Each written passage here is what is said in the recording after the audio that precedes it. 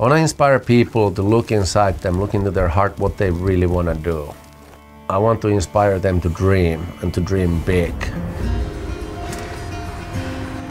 When you're a young boy growing up in Finland, you use your imagination. You have all this freedom. Jukka is like adrenaline rush kind of dude, but sprinkled with a lot of love and compassion. I like to take myself into the extremes. I like to push my limits and explore the world. We grew up together. I actually first met Jukka. I punched him in the face and he fell on his ass, and while I was helping him up, I said, okay, my name is Jarno. My plan for this adventure was to take Jarppi and Chachi to a place they haven't been before and kind of go explore where nobody usually goes and see the Northern Lights.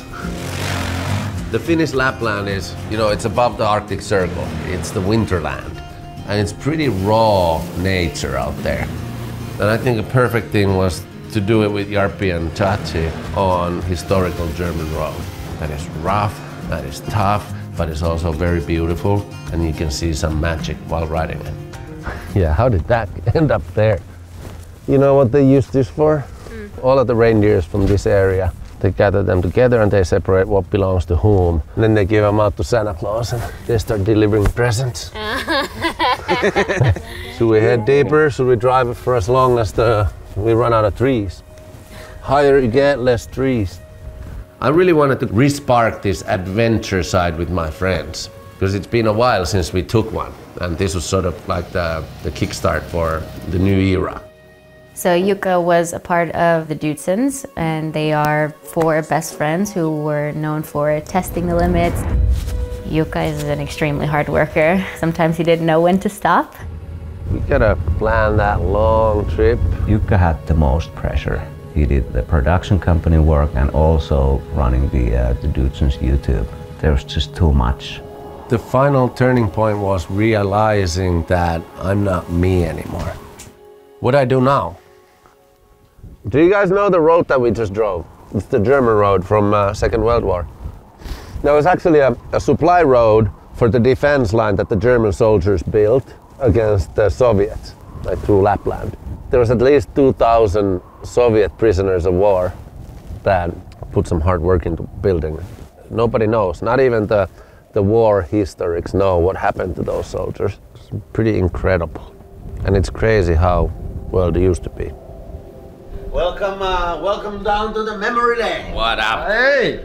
I actually had no idea who the Dudesons were when I met Jukka, but my brothers did, so I got a lot of cool points. For 10 years we did a stunt-based comedy show. We're known for being crazy stunt guys.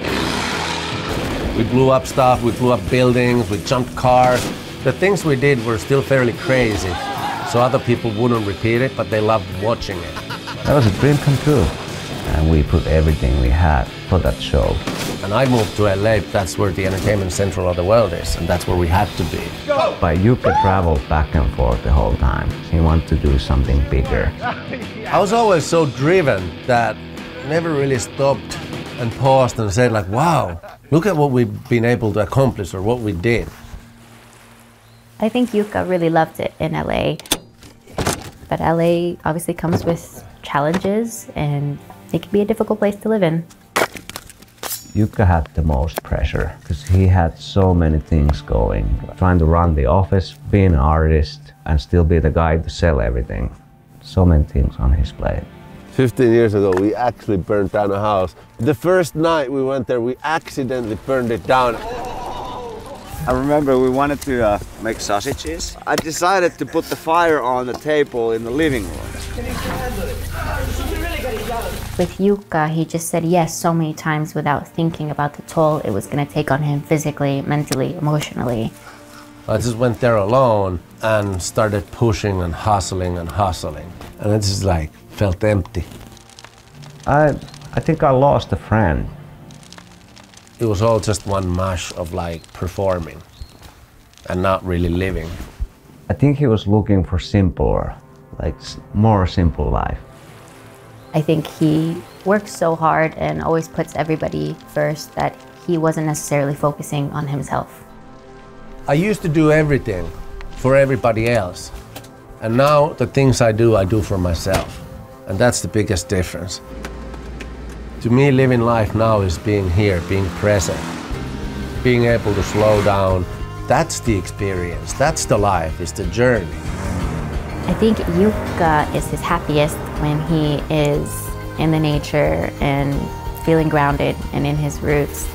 But it took a long time before the first time I said to him that, Jukka, now I feel like I got my friend back. And I feel like this is what I'm meant to do. This is the direction I want to take. This is what I also want to leave as my legacy to my children. Not being a Dudesen, but being a great dad that took his kids and his friends for these adventures. It's been great to see that change in Jukka, how the wilderness and the adventure outdoors, how big part of Jukka it is nowadays. Zip it up, strap it tight. Suck it in! You hold on to the back because you got the snacks, don't give it to Yarpi. He kind of like he was reborn. I think this is the first time I'm on anything on water with Yarpi and nobody's in the water yet. I think Jukka just likes to do things. I think he's excited about life and excited to try new things and be outside. So there's not one thing to pinpoint his drive, it's just who he is. He's just a really active guy.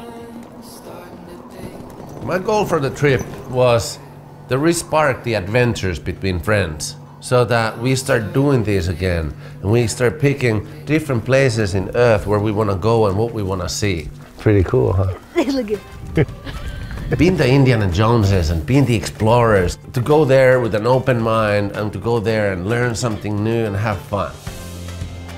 Wow, that just made my trip. I think it's rare to see Northern Lights because you have to make a trip to go and see them. So you have to have time and you have to have commitment. When was the last time you've seen Northern Lights? Oh, long time ago. It's rare.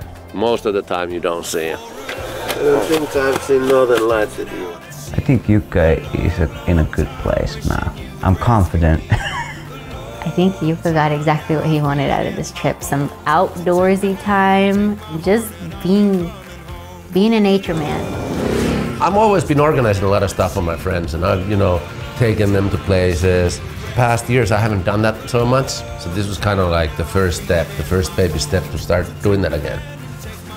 We're gonna adventure the world.